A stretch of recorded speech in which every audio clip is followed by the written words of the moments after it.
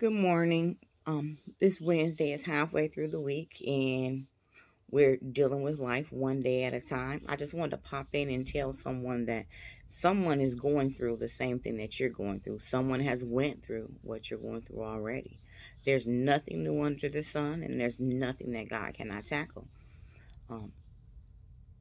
Life can feel like a burden. Um, Things can start to oppress you and compress you in so much that you just can't do anything but cry on the inside. You can't make words to say what's been happening to you. You don't know how to deal with it, but you're being heard. You just gotta stand firm in the belief that the Lord is hearing you. The Lord will address you. The Lord will save you. You just have to watch your steps. You can stumble, but you need to get back up. Exodus 3 and 7, where Moses and the Egyptians were being held in captivity. It says, "And the Lord said, I have surely seen the affliction of my people which are in Egypt, and have heard their cry by reason of their taskmasters, for I know their sorrows." Affliction is deep pain, deep ache, deep sorrow, burdens, a heavy load. I think that theirs was a little worse than ours because they were in captivity by a nation of people. I would say I don't even know if I'll compare it to our slavery, but they were going through it on a daily. They were aching for their children, for themselves, and God heard them, and He let them know that He feels their pain. He says He's heard their cry and He hears yours. It says by reason of the taskmasters. Taskmasters in the Hebrew language could be the oppressor, the boss, someone who's inflicting, say, extreme pain, sorrow, burdens. I would say our taskmaster here is society, is the world, because God tells us to not be of the world, but to walk in it. We have to learn to walk in the world and not conform to it. God says He knows their sorrows. He knows our sorrows. To know their sorrows, He's telling them, I am in pain with you. I am going through this with you. You're aching. I am aching. But what does He do? And in verse 8, He tells them that He comes to deliver them, and that He comes to take them onto a good land. And He'll be doing the same for you. Delivering someone is to remove them from the present situation. So I just, and He says He's going to give them something good. He says this about all of His people. He is prepared to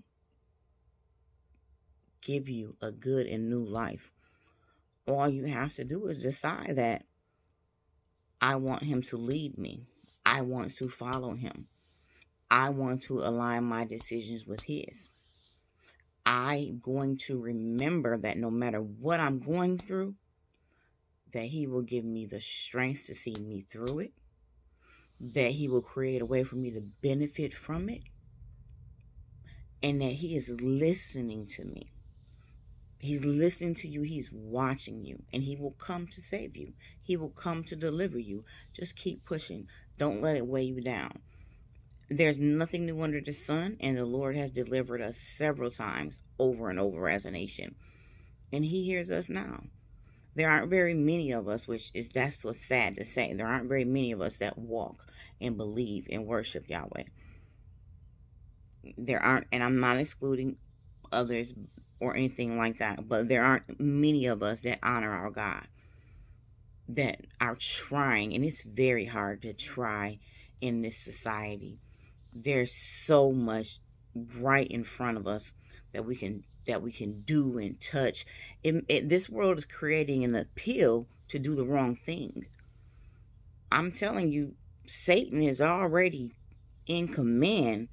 I mean, the music industry, movies, television, radio, our children's schools, the government, they have been watered down to the point where they will accept anything, and they are encouraging everything that goes against the word of God. We need to be very careful. We should not follow the path that everyone else is.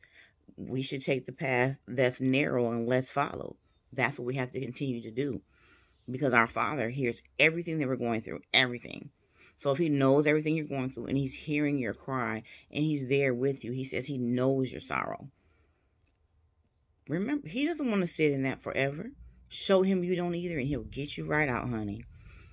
I hope that you all have a blessed day. And remember that you're not the first one and you won't be the last, but you can be one of the few who follows the word of God, and he'll lead you out. Have a blessed day, and thank you for joining me at Journey of the Word Ministries, home of every name known to God, where all are welcome, regardless of their belief. And we nurture a relationship with God, not a specific religion, because there's too much man in the word at this point in religion. And we need to remove that and just look at what he's given us, and we'll be A-okay. Have a blessed day. This is Miss Keish, and I'll speak to you another time this week. Thank you.